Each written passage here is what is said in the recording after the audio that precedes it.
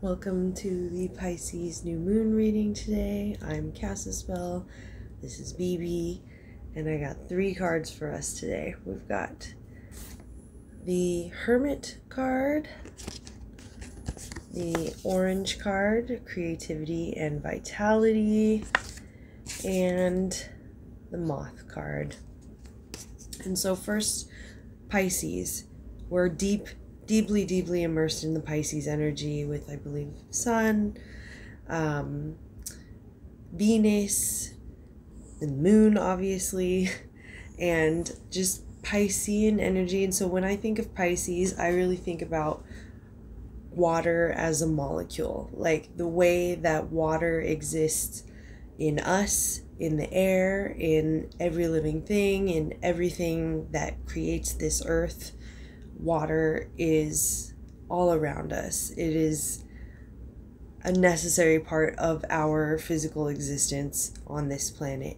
And it is what connects us, and it's what ties us to stories and realities and understandings. And it is like tied to the subconscious realm because the moon affects the tides and affects the waters inside of us. So there's all of these things that tie together the waters, and that's what Pisces gives me, the energy of understanding that we are a consciousness, a being, a spirit that exists outside of the physical realm, and we all exist in a soup together. And so Pisces can sometimes lean towards like escapism because it is an ability to exist in the spiritual realm, and that's why the Virgo polarity helps bring it down into the physical realm. And so when we can marry those two things together, but now that we're so steeped in all of this Piscean energy, it can be a time to really pay attention to, are we staying grounded in our body? Are we paying attention to our routine? How are we honoring our spiritual self and what that self needs, and our physical self and what that self needs, so that we can be the healthiest version of ourself, and to understand this deeply subconscious time of the new moon, the dark moon. So we're in the darkness, we're understanding the unknown, or at least allowing ourselves to be okay with the unknown. The Piscean energy wants us to really be okay with letting go of the necessity to control everything, but also not forsaking ourselves in the process. So I'm gonna start with the Hermit card. Major Arcana, so it's more this big picture part of the story, and I personally feel a lot of pull a lot of times to push myself to be trying to figure out my life, whatever that looks like in the world as it is today, when in reality it's not even that time yet. We're still, again, heavily steeped in this Pisces stuff. So it's not that Aries push to like go, or begin the spring or what have you. You know, it's the Piscean energy in the Hermit card is like, understand that you have the draw in you. You have the essence, the vibration, the whatever you want to call it, the magical stuff inside of you, and you have an opportunity right now to really center in yourself, to really get in your shell, protect your energy, and also you have this light on your back.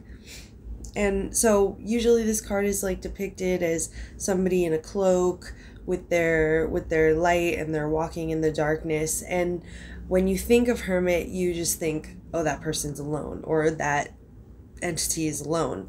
And Hermit alludes to just being off on your own and never interacting, but that's not necessarily what this means. Like with this light, like this lantern on the back of the tortoise, it's an understanding that you're gathering energy, you're gathering knowledge, you're gathering wisdom in whatever way, shape, or form that you're doing it, by really getting in touch with yourself, really understanding what it is that you need to feel safe, and to flourish and to discover what you're passionate about or what you want to be investing your energy into. And in doing that, it makes you a beacon. It literally makes you the light that draws people to you, or draws situations to you, or draws whatever it is that you're calling. And basically, we're always calling stuff. It's just a lot of time we're doing it unconsciously, and we're not calling in exactly what we want, because ultimately in this society it's so much easier to understand what we don't want.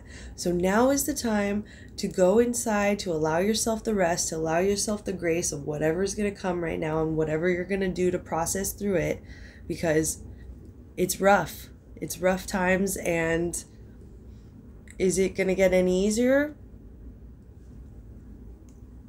But we still have opportunities to functionally set our boundaries, protect ourselves, and decide what it is that we would like. Just dare to imagine what it is that you want. Or if you can't figure out what you want, take the time to say, okay, what do I not want? What's the opposite of that? How can I invest more time into what it is that I want and divest more time into what I don't want, and putting energy into spinning out on what I don't want? Cultivate your energy of protection, and understand that the more that you get into a space where you're doing what you want, the more people are going to come to you, situations are going to come to you. Some situations are going to come to you and tax your energy and take your energy from you. And it's up to you to stay centered in yourself so that you can understand what you will stand for, what you won't stand for, what feels good, what doesn't feel good. You're always going to have to be checking in with your heart to figure out how do you want to be maneuvering through the situation, because the only person that can keep yourself safe is you. You keep yourself safe, you and your spirits. So cultivating those relationships is really important. The orange card, straight sacral chakra card. And so that is the sexual organs, the base of your spine. That is this point of your body where you are creating your energy, creating the energy that you utilize to create new life, or also creating the energy to do anything, to get up out of bed, to go to work, to create art, to do anything that you do. This is what drives you, is this area. And when I immediately pulled this, if you don't feel like you are tapped into your creative energy or how to utilize your energy in the best way for yourself right now, try to think about what healing needs to be done in this area. What healing needs to be done in how you utilize your energy, or what do you need to get into a creative space and to get into a vitality space where you can feel your energy flowing. Chances are you've had it happen before in your life. You've had a time when you were creative, when you were feeling in the flow of things, you were feeling vital energy moving through you. If you're not in that position right now, take some time to think about that, to meditate on that, to go inside of yourself, protect yourself, and think about, like, what was I doing when I was feeling vital? And if you are feeling vital, then ride that wave. If you're feeling the energy flow through, you're feeling the creativity right now, blessings to you. I don't feel it, but I'm working on it. And I understand that this is the lesson that needs to be had right now, is that if I am not feeling my vital creative energy flowing through me, then it is my job to sit and figure out what is the blockage in me, what is stopping me, what is it that my body needs, or my emotions need, or my spirits need, in order to get that energy out of me. Because I've been there before. I know how it feels, and it feels great. And I want us all to feel great. And so how can we do that? It's really checking in with ourselves and protecting ourselves so that we can figure out, how do we get back there? And then there's this card, the moth card. And, you know, it's this beautiful Luna moth, and it's going towards the bright light. And we understand that the moth is a very vulnerable creature, but it It is a creature of faith and intuition. It's a creature that moves in the night, in the time of the subconscious, in the time where humans, it's scary for us because we don't know how to maneuver through the darkness. Our eyes don't see so well in there. The moth is always going towards the fire or the light or the moon, what have you. And it's always moving towards that faith base. Like even in the face of death, it's still going to go towards that flame. And that's signaling to us right now that like for our spirit energy to really tap in, it is a necessity for us to follow our intuition, to be guided and being allowed to move through the unknown without fear, without judgment of what could happen, or when things do happen, how do we take care of ourselves in that moment, and how do we trust that we're going in the right direction, and even death can't stop us because our energy will continue on. So this also, moths emit pheromones, and that's how they draw in their mates. And I think symbolically speaking, we emit our vibrations of what it is that we want based on what we're feeling and what we're thinking about. So what we're feeling about and what we're thinking about is drawing more into us. And again, our culture is so hard pressed for us to constantly acknowledge how terrible everything is and how horrible life is. And as we get really stuck in those patterns, it gets harder and harder to really figure out what it is that you want, where your heart's at, what it is that your body needs, because we're too spun out on how horrible everything is. And I mean, like, honestly, that's valid.